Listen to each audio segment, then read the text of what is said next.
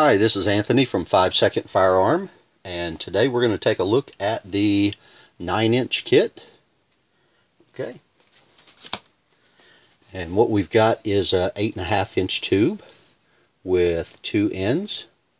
This is the solid end cap with the center divot, and this is the attachment end cap. Okay, so let's see what we got.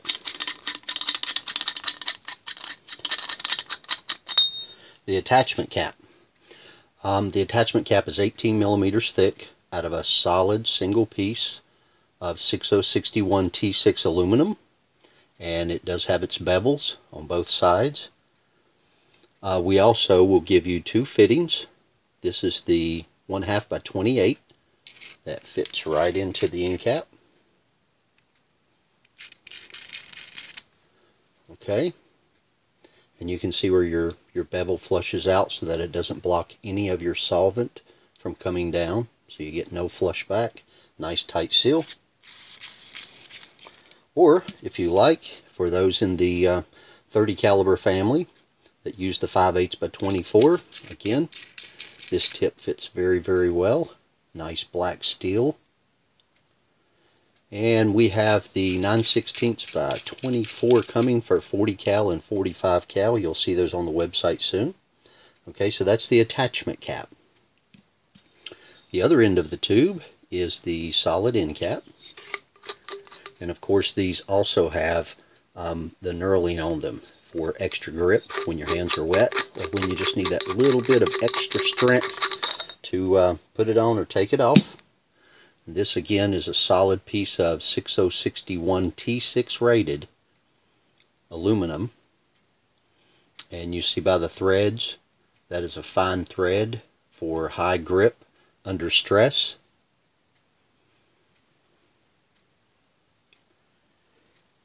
And then on the tube we have an actual 8.5-inch tube. A completed tube with end caps is 9-inch, and your tube is also 6061 T6 aluminum, and of course the threads are fine threads to match. And let's take a look on the inside, and that's what tells the truth about a lot of tubes that are out on the market today. You got a nice polished mirror finish, which means an excellent cut through the aluminum. Okay, also in this kit is 9 springs. These are high tensile steel. These are not aluminum springs. These are steel springs. And we'll talk in just a minute about the compression and the alignment of these springs in your stacking order. Okay? And then we give you 9 aluminum cups as well. These are 2 millimeter thick. Okay? And it does have the screen already bonded to it. And the reason we bond them to the bottom and we leave some open area so that your solvent and your solvent can drain and your debris stops in the screens. But if we did them up here, then the solvent would actually plug that up pretty quick with debris, and you wouldn't get filtration all the way through the unit. So these are actually made with a little bit of a bypass, and this screen is stainless steel. This is not an aluminum screen. It's not a copper screen. It's a stainless steel screen. Okay? And some folks like to take these screens off, so just using a knife like that to remove it, and then make a little larger hole if you need better drainage, and then reapply your screen. But we give you 9 of these. Now, some manufacturers of aluminum cups actually heat the aluminum up and they pour it in a mold. We do not do that because you lose some of the strength of the 1061 aluminum. What we do is we cold stamp them and out of a plate, and here's how they come off the plate to us, and you can see the blue protector on the plate. And then what we do is we actually remove the center plate protector. Okay, and that gives us our cup. So for a lot of folks that say, hey, you know what, everything's the same, not exactly. There's definitely some temperature and some stress rated differences in this. And over 24 years, we've found that if you cold stamp a plate with a press, like a 30-ton press, you get a much more solid strength cup. So 9 of those cups are included in the kit.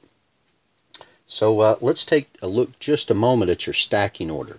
Now I have this is a 7-inch tube that we've done a cutaway on, so it only has 7 cups in it. But this kit will actually have 9 cups in it. Okay? And your stacking order is on the very end you want 1 spring, and that's that 1 spring in the bottom. Now here's what it does. Normally you would have a cup that's flat against an end cap, so these two would operate together and you would get less filtration from the cup. So what we have you do is put 1 spring down the tube and then squash that spring, okay? And that gives you some air space in here for filtration of this last cup. Okay. So this is the stacking order, and you begin with the 1 spring and then your stack of cups and then the remainder of the springs. And some folks have asked, you know, hey, what about the spring? Won't it lose its tensile strength? Well, this is high tensile steel, which has a very good memory. And again, you're not expanding the spring, you're compressing the spring. So here's what's happening whenever you compress a spring.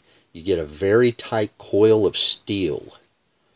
Now, this is what we call head space, this distance in here. And head space can be pretty important for your cleaning brush as your stroke comes through. Also, it gives a little bit of expansion space for hot liquid and gases if you're cleaning your rifle while it's still warm. Now, we don't recommend a hot clean. Of course, the solvent cleaner manufacturers do not recommend that either. But instead of cold cleaning your rifle later at home after you've had it in the truck or in your vehicle and you're getting the fumes and stuff off of it, it's better to go ahead and clean it before you pack it away, and this gives you the area to do that on a warm rifle cleanup. Now, of course, I've got stainless steel tip in this one, but your kit will include the 2 black tips for the AR-10 and AR-15. That's the 1/2 by 28 and the 5/8 by 24.